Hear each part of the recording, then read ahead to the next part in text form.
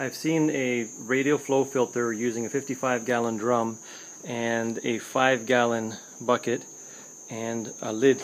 And typically what they would do is they cut this lid right out here so that this 5-gallon bucket fits right in, and they'd cut the bottom of this bucket right out, and then they put a lid over top. To be able to repurpose these buckets in the future, I just put some vent holes here, and there was already a little hole here, so I cut a 2-inch uniseal hole in here so that it could be covered or something in the future. And what I do is just screw this lid on here. It's got vents, and fasten it in place, and this whole lid goes on and the bucket goes in, and the bucket can even get further down into the radial flow filter.